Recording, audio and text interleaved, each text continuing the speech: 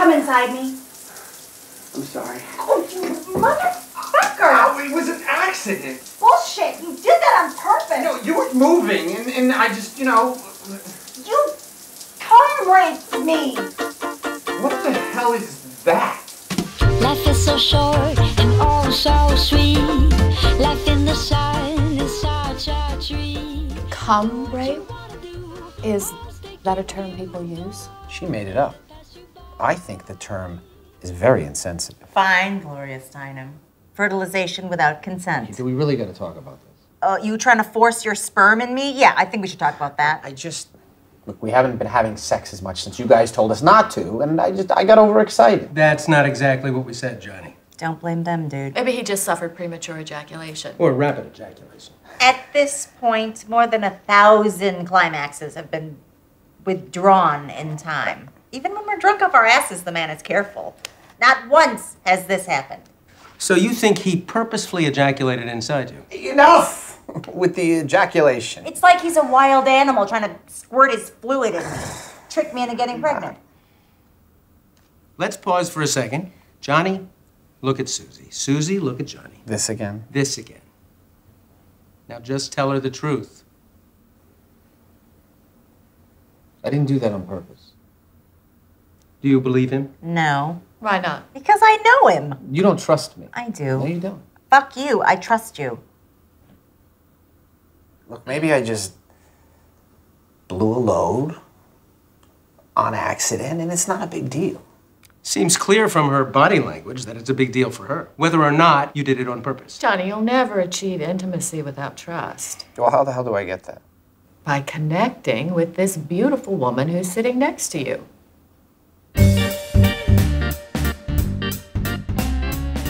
Been screwed in how long? A little over 2 months. Damn, that's unhealthy. I mean, come on, in a healthy relationship, you should at least every week. Thanks, B. We hadn't thought of that. Well, what do you want me to say? You want me to tell you to look into each other's eyes, hold hands, and what, maybe chant? Because that's what I do with my patients? Cat, honey, tell me what's going on here. I don't know. Dig. Well, we sent Joshua off to college in August. Empty nest usually makes you hornier. At least initially. Sorry.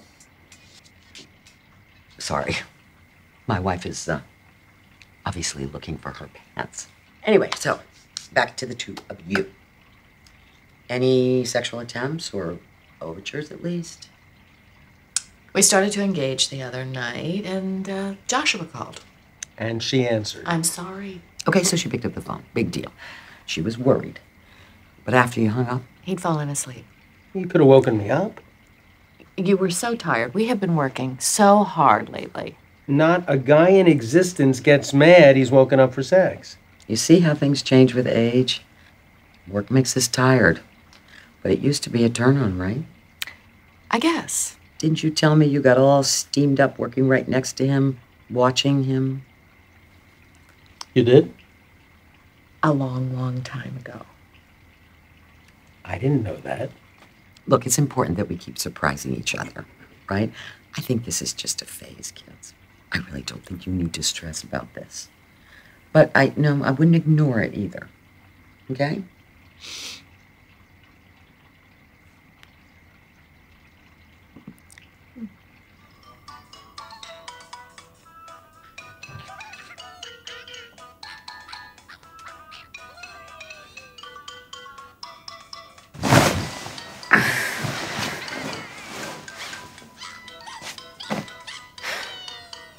You were right. Go on. When I ejaculated in you, I did that on purpose. I wasn't thinking. I wanted to do it, so I did it. I wasn't thinking about you. And that's not the right way to start a baby, and I'm sorry. I'm still pissed at you. But thank you for being honest.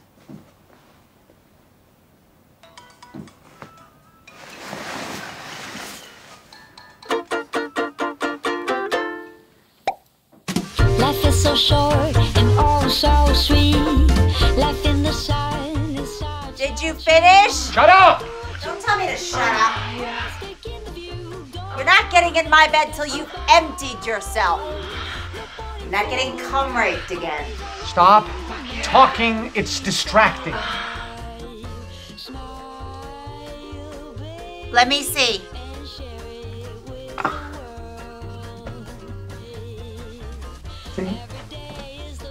Okay.